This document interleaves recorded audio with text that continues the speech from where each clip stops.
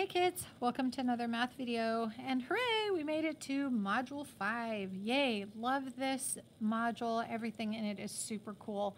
It's always nice to get away from fractions and decimals and all that, although we'll be using them on number lines and multiplying to find volume, so soon enough we'll get there. But lesson 1 starts out super cool, just counting cubes and really using logic to figure out where the cubes are. So it's a fun one. This is Module 5, 5th grade Eureka Math, Lesson 1 homework.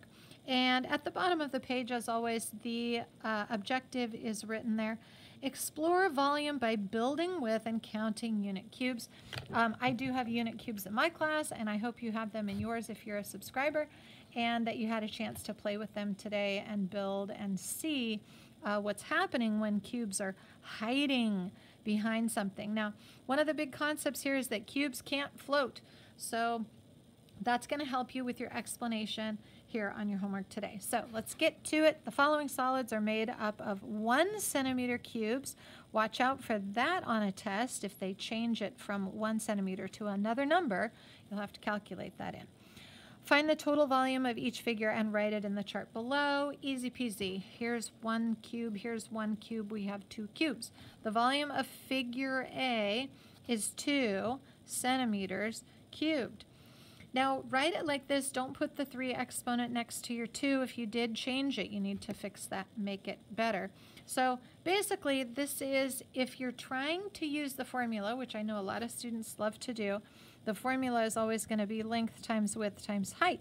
But you can only use that when you have a regular rectangular prism, not when it's irregular, okay? Because we are multiplying things. So if you're going to repeat it, this is regular, this is not. So if you do use it, it would be a 2 by 1 height, okay, and 1 across. So if you want to use the formula for this one, you can, but basically it's just 2 cubes next to each other, okay? 2 cubes side by side is fine. You're just explaining it and you're showing that, hey, I do see. And remember, we did talk with in my class about seeing the faces of the cubes, so don't let it throw you if you don't see a full square. This is still the same cube on the right. So this is my cube here, top of the 1 cube, side of the 1 cube, front of the 1 cube. So that's what you're seeing there, and then this other one, the 2 pieces are actually 1 cube. So I hope that coloring helps you. You should maybe keep color handy. Anyway, moving right along. B, so we've got 1, 2, 3, 4. We can see them, 4 centimeters cubed. It's a row of 3 cubes on the bottom. So we're going to talk a little bit about layers, and then 1 on top. Okay, so it's basically like a 3 plus 1. If you want to put a calculation in there, you can. How about for C? Well, you can use your length times width times height if you want, or you can describe it in 2 pieces, or it's like 2 layers of 3. And so if you can count those, then 2 times 3 is 6. 6 centimeters cubed. And however you see it, you could say, well, I see 2 here and 2 here and 2 here, and so it's 3 stacks of 2. That's fine too. You can explain it the way you see it. So 2 rows of 3, or 3 columns of 2. Okay, so either way, we're working with like a 2 times 3 for this one because it's only 1 row deep. Now for D, I've got 2 and 2. And then there are 2 back here because these 2 are not floating. So that is also 6 centimeters cubed. And you can put 3 groups of 2 if you'd like.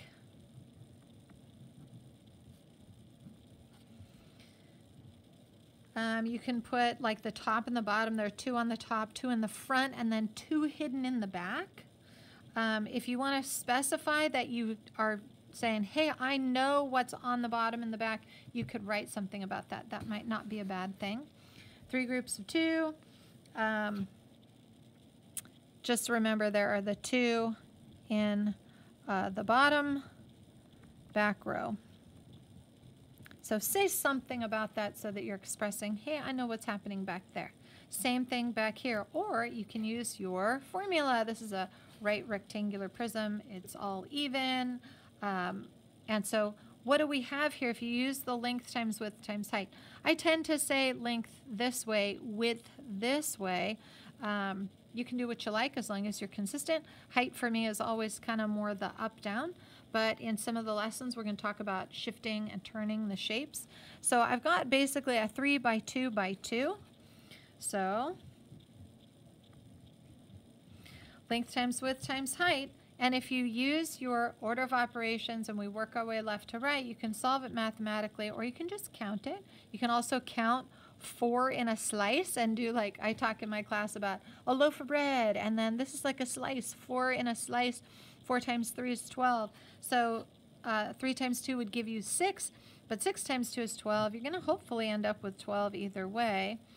And you can use the formula, or you can describe what you see. You can do the 4 on the end, and then 3 slices. That can be one of your ways, or you can have like 6 in the top layer. It's how you see it, and then 2 layers. So however you see it, you describe it. And then for F, we have a slightly larger right rectangular prism. So again, you can use the formula 4 by 2 by 2. And so then you have 8 times 2 for 16. And that can be your answer and your description. Again, same thing. It's 4 on the end, but 4 slices this time. Or 8 in a layer and 2 layers. So is it layers of a cake or slices of bread? I don't know, but it's all about food for me. So you can repeat that and just do 8 on top layer, 2 layers. Or the 4 on the end, and then 4 slices. Okay, whatever you want. You don't have to have all these, but if you do write them all, that hopefully will help you understand. All right, the top of the back is drawing. This can be very challenging for some kids, so don't sweat it if you're really struggling or can't quite get it. Some students who do super poorly with calculations will do fantastic with drawing, and so they're like, yay, I'm really good at something. It's very exciting. So if you're not quite sure what to do, you can watch, and I'll try to coach you through. It says draw a figure with the given volume on the dot paper. So 3 cubic units is your total. So we're going to have to connect a lot of dots to make these 3 cubic units. You can make them look any way you want. You could have a tall tower, like 1, 2, 3. Notice that I just went 1, 2, 3 lines. I'm going to close my cube with a V on the bottom. And I'm going to connect the front edge with 3 more pieces. And then I'm going to connect the front right edge with 3 pieces. When you talk about making the V, that's how you get your parallel top edge. And to put the stop on your 3 cubes, I put a lid or a roof onto our tower. Now, how do you close this off? Parallel lines. Parallel with the left side, parallel here, and then to close it off, it goes up and parallel with your top and your bottom. That's 3 cubic units. Can you do more? Can you do it flat or coming down this way? Yes, you can. It does not matter as long as you have 3. You can even stack up 2 and then have 1 off to the side. That's totally fine. So 6 cubic units, and again, you can kind of build it any way you like. You might want to try for something that's a little bit more fun or challenging, as the case may be. So let's say I have 3 cubes here. You can even dare to put the top on 1. Okay, but what if I want to go back this way? Okay, so I'm drawing only the front face so I can make sure I'm counting correctly. So I have this front, and remember, when you see things in front, you might be blocking what's behind it. So be careful. So if I have one cube here and one cube here, that's 2, and then this is the third, 4. I only have room for 2 more because I need 6. So what if I wanted to stack one up this way? I'm drawing the front face just on top of this front face, okay? And the only way I would see this side is if I don't have a cube right here, okay? So if I stack it up, and this is my top, remember, put the roof on the top if you want to be finished with that. Okay, so what do I have? I have 1, 2, 3, this front corner piece, 4 here, 5. I need 6. Where am I going to put my 6th one? Well, since I already put the roof on this one, I'm not going to build it up here. I'm not going to build it up here because I've already finished off my line. So I could stick it over here on the edge. And then where's the top of it? Well, it goes back that way. Okay, now if you really want to see how it looks, you would color your cubes and say, well, this is the front face and this is the top of that one. I can only see that little portion there. Okay, if you wanted to have your bottom cube here, well, okay, I can see that one, but that's a different cube from the one that's on top. The one that's on top is the only one on the second story, so you could make that a different color. So anyway, you can get pretty complicated. I would say only if you feel really confident with drawing, try to make something complicated like this.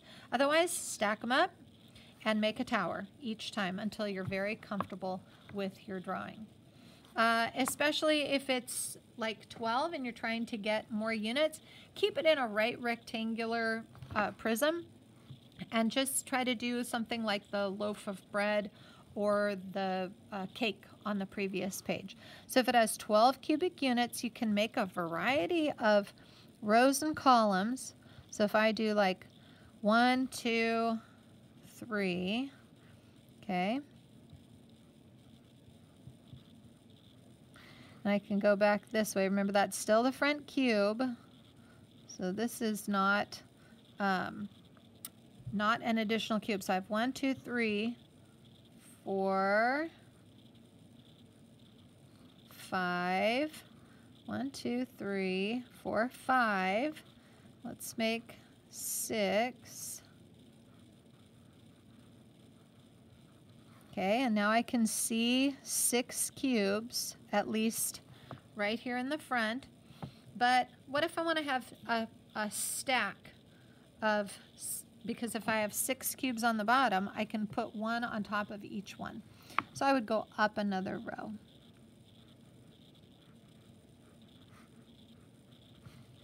Okay, and you can do what you like.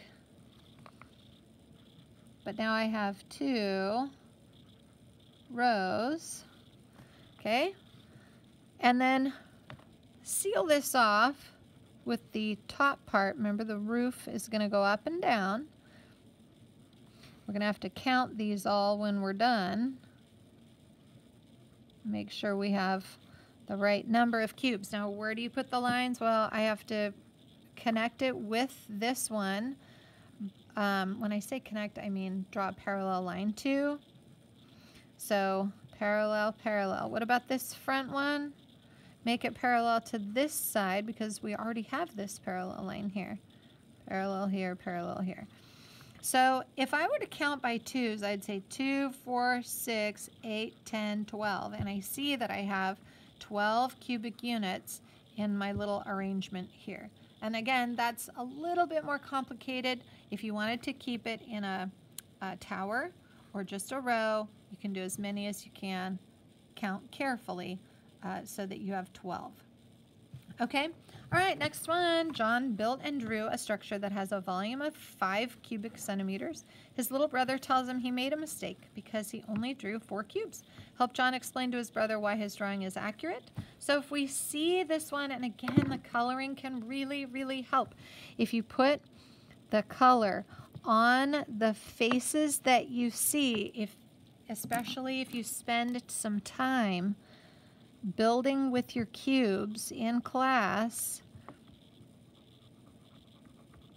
okay, then you can see the different colors of the cubes. Will you be able to see all the cubes? No. Because why? The one behind these front three, but the one that's holding up your top cube cannot be seen. Okay, so this cube is not floating. Very important to remember that. Cubes don't float. So tell the brother, help John explain to his brother, the top cube is sitting on another cube. Cubes can't float. Okay, and so that's the big idea here, is if you see one in a second layer, it is sitting on one whether you can see it or not. Cubes can't float. There is one below. Okay, that can be an explanation. So, oh, don't forget to click and subscribe and come back again. Okay, draw another figure below that represents a structure with a volume of 5 cubic centimeters. They want you to get away from something regular that might be, you know, you can still do a tower, but what if you did something more like this, where you say, okay, I'm willing to branch out, and I've got, say, 2 this way, or maybe 3 this way. And then don't forget, you can, if it's 1 story, you can start with those front faces, and then when you're ready to put the lid on, it goes up and down like a roof. Okay, I've only made 4 here.